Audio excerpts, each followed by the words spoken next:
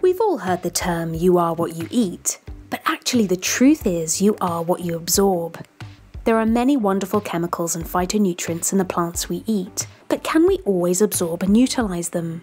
There seems to be a really simple way we can enhance our absorption of these wonderful nutrients. So let's hear from Dr. Michael Greger as he discusses this study. They measured the levels of antioxidants, for example, within the study subjects' blood for a period of 10 hours after they ate a big salad. They did that with kind of a full-fat dressing, a reduced-fat dressing, and then a fat-free dressing.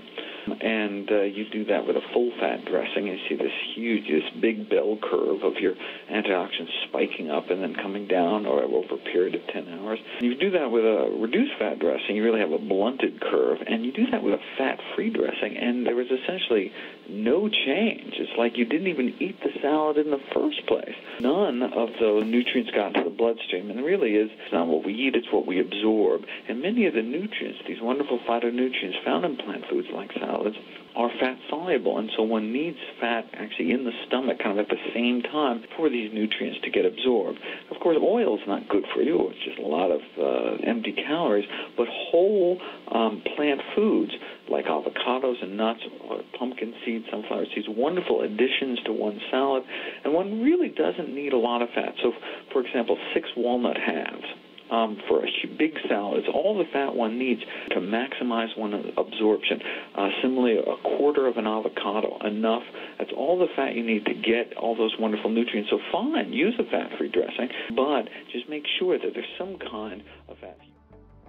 In his video, Forgo Fat-Free Dressings, linked below, Dr. Greger discusses another study on salsa. Here's what the researchers found. This is all the lycopene we absorb from salsa, that great red phytonutrient that protects against cancer. Salsa is packed with lycopene, but because salsa is a fat-free food, we absorb very little. But this is how much we absorb if we add some avocado to that salsa. Again, the fat helps suck up the nutrition. And adding a whole avocado in this study worked just as well as adding half of one. In fact, just 1/4 of an avocado is probably all the fat we need to add to salsa or salad to maximize absorption. So we've heard about the importance of adding whole plant fats to salads and salsa. But what about when we consume green juices and green smoothies? Green smoothie, green juice. It's all about kind of having it in your digestive tract at the same time. So, if you had a handful of nuts when you're chugging down that juice, that's all you need, and it would definitely be better. In fact, there's so much nutrition in juice greens. In fact, there's probably more nutrition than anything else on the planet that you'd hate to lose any of that. You want it in your bloodstream, not in the sewer stream. It's important to make sure that you have fat in your stomach at the same time. It's important to get fat into our diet. It should come from whole plant foods. That research Dr. Greger was discussing was released in 2004, and it focused on alpha and beta-carotene and lycopene.